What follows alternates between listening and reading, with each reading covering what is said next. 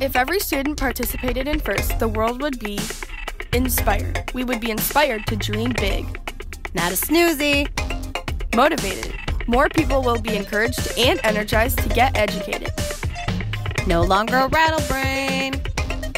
Educated. Ambition and knowledge ignite the creative thinking process. Creative. Being inventive and having resources, the collaboration begins. Stop being a snoozy Joe. Collaborative. With teamwork and unity, the vision becomes more clear.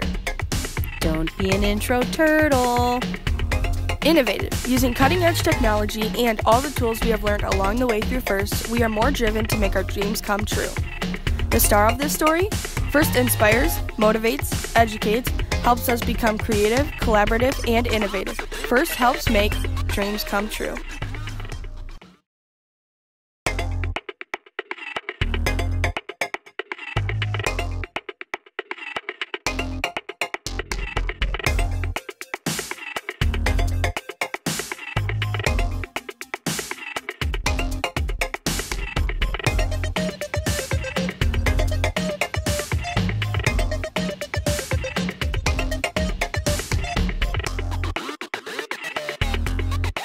Hi, this is NEMCtv6 Focus Program. I am Jamie Mills, a mentor of Team 8845, the Wild Bees. We have the team here, and we'd like to introduce everyone. My name is Brandon DeVos. I have been in FIRST for 4 years. I am on the drive team, and I mainly enjoy building. I am Ellie Mills. I have been in FIRST for 2 years. I am team captain and on the drive team, and I also like to code the robot. I am Mason Mills. This is my 3rd year in FIRST. I am on the drive team and I love building. Hi, I'm Josiah Vickers. I'm in 6th grade. This is my 2nd year in robotics, and I mainly helped build. Hi, my name is Mark Myers. This is my 1st year in robotics, and I mainly build. Hi, my name is Elodie Gania. This is my 1st year in robotics and I like to code and build the robot. Hi, my name is Chase Moore. I'm in 7th grade. This is my 1st year in FIRST robotics, and I mainly help build and code the robot. Thank you, guys. Brandon, can you please tell me what FIRST stands for? FIRST stands for Inspiration and Recognition of Science and Technology. Very interesting. Are there different levels of the FIRST program? Yes, there are 4 different levels. Junior FLL, which is the first LEGO League. Then there's the first LEGO League, FTC, First Tech Challenge, and then FRC, First Robotics Competition. When you say the 4 different levels, the FLL Junior, Yep. What grades is that? That is kindergarten to 3rd grade. And the next step up would be FLL? Yep, that is 4th and 5th grade. And you guys are FTC? Yep, that is 6th to 8th grade. And FRC? Is 9th to 12th. Okay. Elodie, would you like to tell us how you joined the robotics team? So at their last competition, Ellie, my best friend, she brought me along with her because she thought it'd be cool if I were to watch and see what happened. I really enjoyed it and I liked everything. And one of our mentors, he really wanted me to join because Ellie was the only 8th grade girl member at the time. So I really thought it'd be cool to join and be with the team. Great. Mark? I thought it would be cool, like building a robot, and yeah, I just wanted to join. Brandon?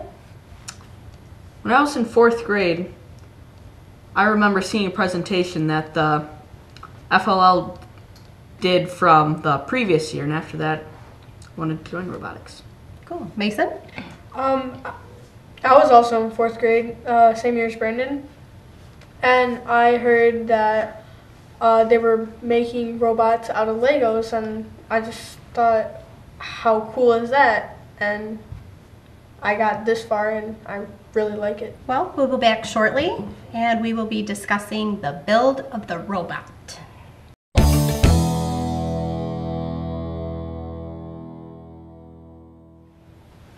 Hi, welcome back. This is the Focus program. I'm here with the Memphis Wild Bees, Team 8845 out of Memphis, Michigan, and we are discussing their FTC program. And right now we're going to talk about the build of this robot. So, Ellie, are there any special requirements or materials, guidelines that you guys need to follow before the construction? Yes. So at first we need to think about it having to be under 42 pounds because it's a weight limit, and it has to fit inside an 18 by 18 square, but after the match started we can have parts extending from it. It just has to start off 18 by 18. Are there any specific materials I don't think so. that you can use or you can't use? Chase? We're not allowed to use any, like, obviously radioactive material or things of that nature, hazardous material or waste of, say, farm animals, things like that. Okay. We also can't have anything that will destroy or damage other teams' robots or the field. Okay. All right, so let's talk about this lint roller. Okay, so we started off with a bucket on the front of our lift system in order to suck in blocks and push them back out into the lander, which is how we score them. And we had problems with our drivetrain. Sometimes it would flip or it would get stuck on the rim of the crater because we had no traction on the ground. So our mentor and our team had an idea of a lint roller so that we could not have the problem of getting stuck, and it just reaches in, sticks to it, and brings it back out. Very cool. What about the hook? So these hooks here are basically what we started with. We originally had something like this design where the hook, it was not strong enough. It was too flimsy. So basically what the hook is for is in the beginning of the game you can start hanging off of the lander, which is like it's a thing in the center of the field where you can score points there and you can hang from it.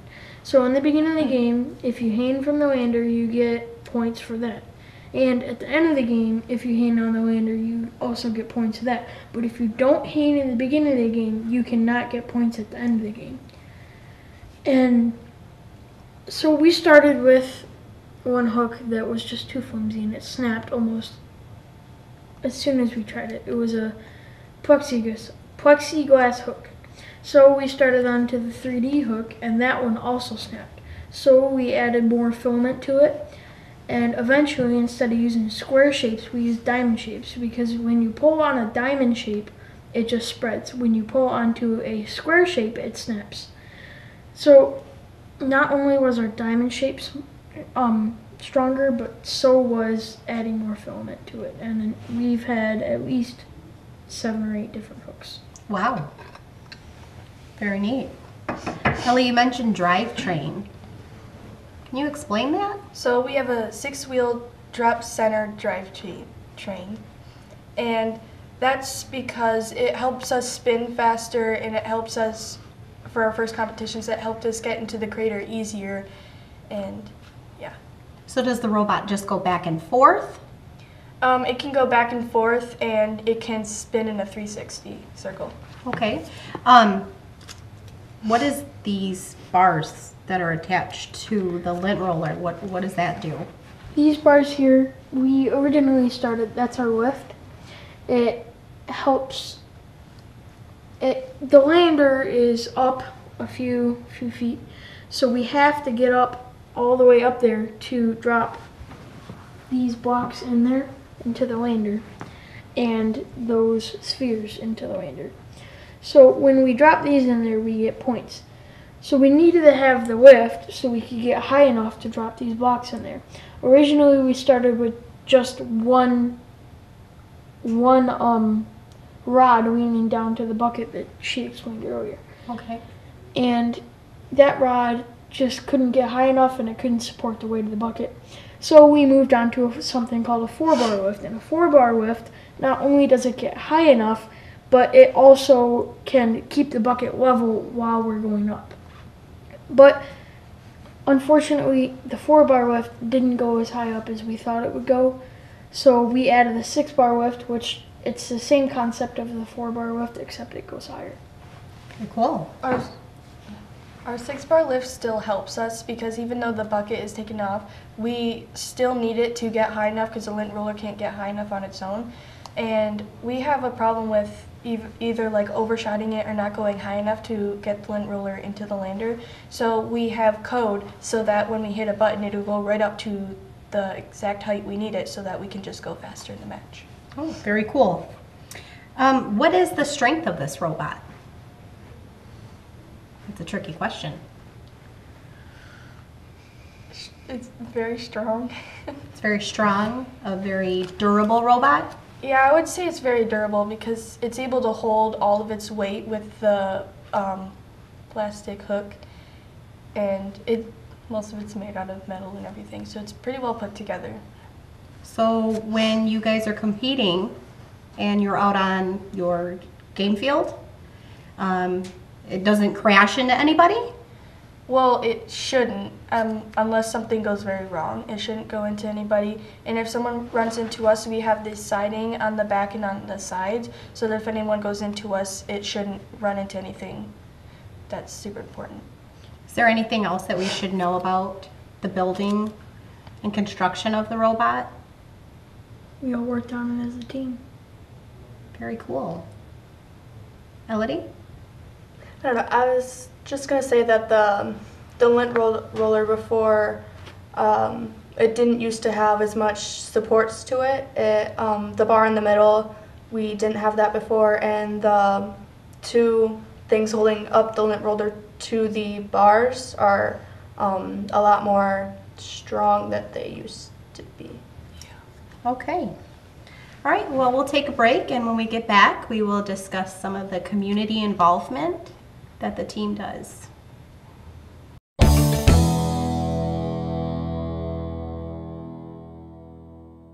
Hi, welcome back to Focus Program. I'm here with the Memphis Wild Bees, Team 8845, and we're just gonna finish this up talking about some community involvement and outreach. What do you guys do for your community? One thing we did is we teamed up with the local Richmond Lions Club as well as the Richmond FTC and FRC teams put on a breakfast with Santa. So a couple other things we did is me and a couple other FTC and FRC members of the Memphis teams, we went to a Kids on the Move thing, and we built wheelchairs for kids 3 and under that their insurance didn't cover, and we made it easily accessible to all surfaces. We also went and helped the Girl Scouts earn their robotics badges and taught them about FIRST in STEAM. Another thing we did was our robotics team and some other teams in the Buwara area, which is the Blue Water Area Robotics Alliance teams. And basically we just drove around in the parades and showed everyone what FIRST and STEM is. We also did a trick-or-treating for the disabled around our area. Basically, we took them and went trick-or-treating all around our area. We went over to the elementary school to read to 2nd and 3rd graders about imagination and to teach them about STEM and robotics. One other thing we've done for community involvement is we donated money to hurricane relief for Hurricane Florence in North Carolina.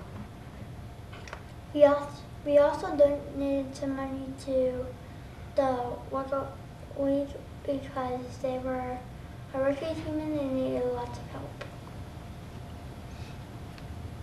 All right, so what is the community outreach that you've done to promote FIRST?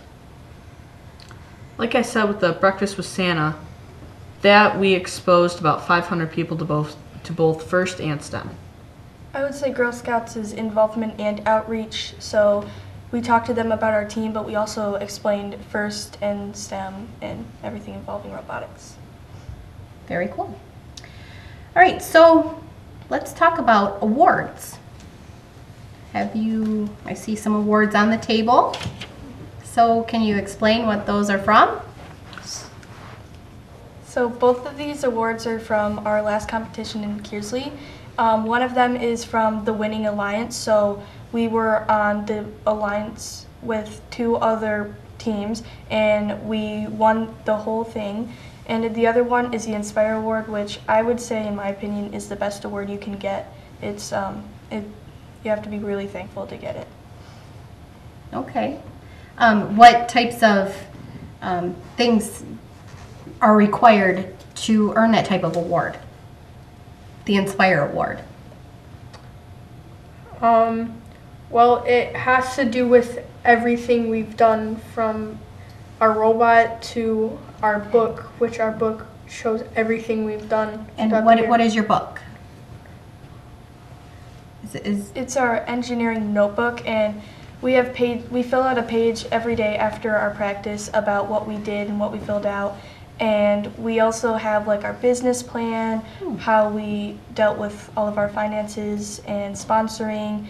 And we basically put everything that we've done throughout the season in there for judging. So that includes the building of the robot? Yes. Every single part that's on there is in the book. So every part we've used is in the book. So it's pretty important. It is really important. And I think in every award, when it describes it in the game manual, it says that you need to have an engineering notebook.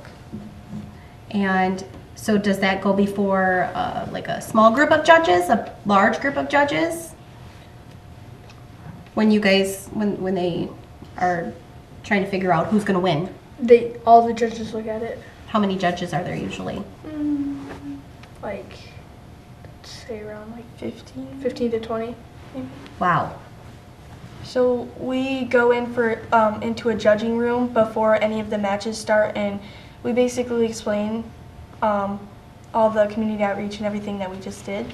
And they will look at it and take a look at it, but then after that, when they're deciding who wins the awards, then all of the judges look at it. Well, sounds like this is a pretty successful team. Yeah. You guys should be proud of yourselves. Thank you. One of our mentors was actually a judge at one point. He volunteered to be a judge and he got accepted, and he did a pretty good job at it. Very cool. All right, so tell me about your coach, your head coach. Who is that? Mr. Glenn Hack. He's a great person. He owns. I see lots of smiles. Yeah, he's the character. He owns Hack's Family Greenhouses, and all 4 of his sons help mentor our team, and one of them helped teach them. Nick Hack, he helped teach all of us about how to do CAD and the 3D printer. Very neat. So all of his kids are in robotics? Yes, they all are in or have been in at one point. Do you know how long Mr. Hack has been involved with robotics? Since 2014, when our team started. Wow.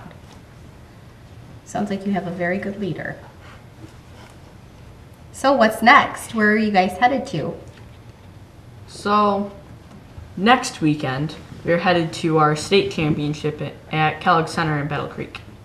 And after that, we hope to go to Worlds, which is at Ford Field in Detroit and Cobo. That would be exciting. Yeah. How many days is states? 8. States? States competition? How States many is days is that? 3 days. Oh. Okay. And if you make it from there, you go to Worlds. And how many days is Worlds? 4, 5. 5. 4 or 5. Pretty intense. Mm-hmm. All right. Well, I think that about sums it up. Thank you for joining us on NEMCtv6 for the Focus program. And thank you, Wild Bees.